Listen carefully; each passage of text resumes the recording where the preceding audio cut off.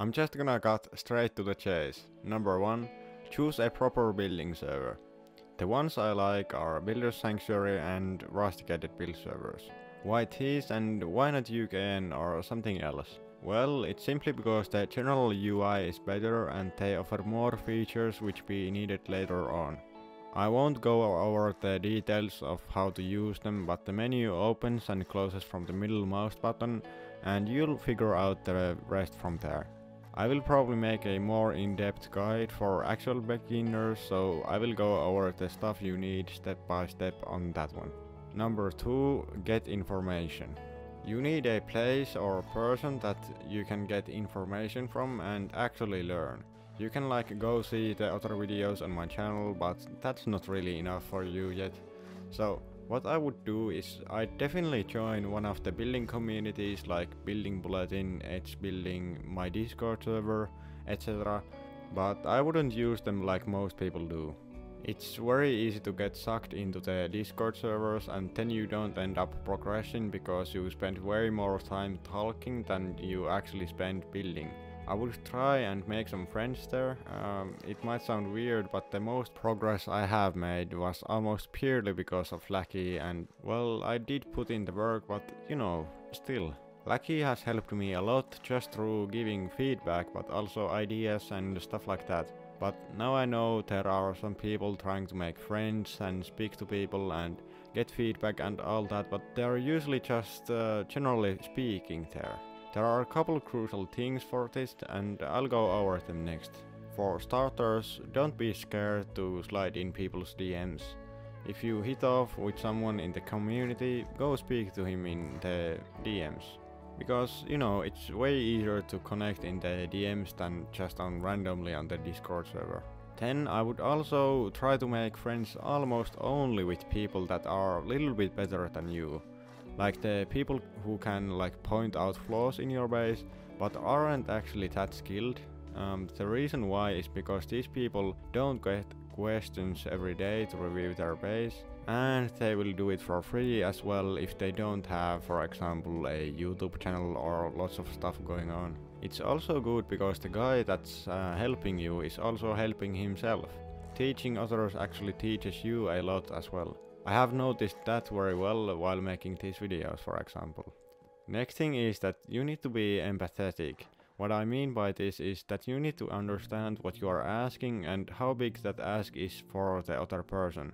Let's put it like this. Would you walk up to a stranger on the street and ask him to do a favor for you which would take half an hour? Probably not, right? So it's the same on Discord servers. Most people will just ignore the messages in the general chat where you have asked someone to review your base. If you want help on Discord servers, you need to specify your questions. For example, I'm having problems with shooting floor and it feels a little bit open. What should I do? Then add a couple pictures of it, maybe a video and also a code. This tactic is obviously not guaranteed to give you results, but the chances are way higher than with some general question.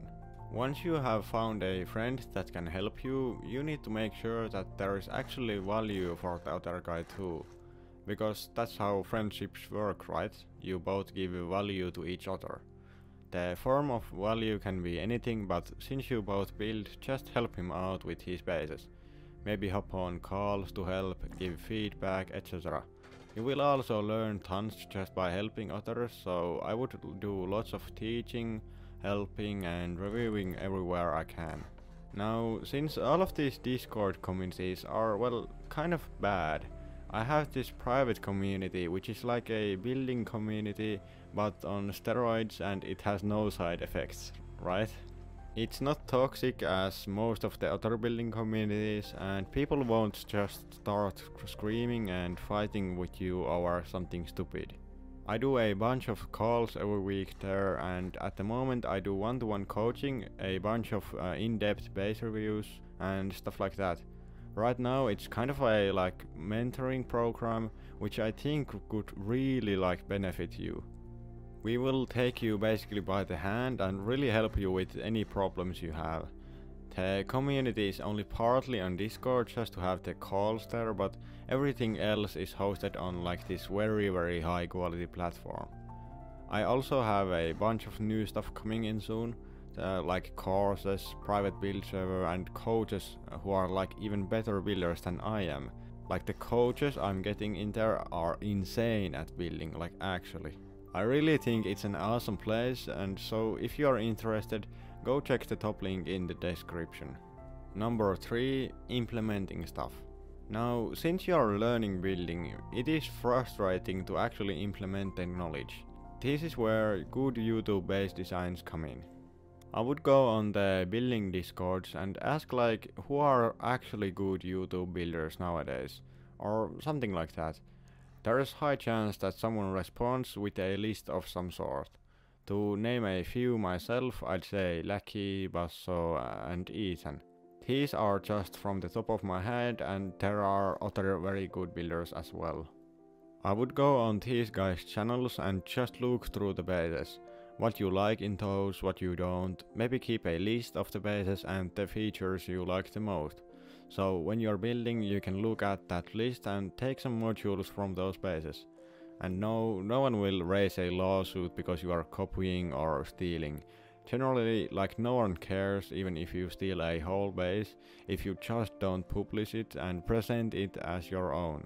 So don't just copy a full base and present the base as your own and you are fine. But yeah, when you face some issues, just take a look at the base list and see if you can find any help from there. I would also reverse engineer those bases, so just build them from the video or code and try ask yourself why some things are there and what do the different things do. And if you can't understand something, ask. Again, you should ask with like really good pictures or video, etc. so it's as easy as possible for people to answer.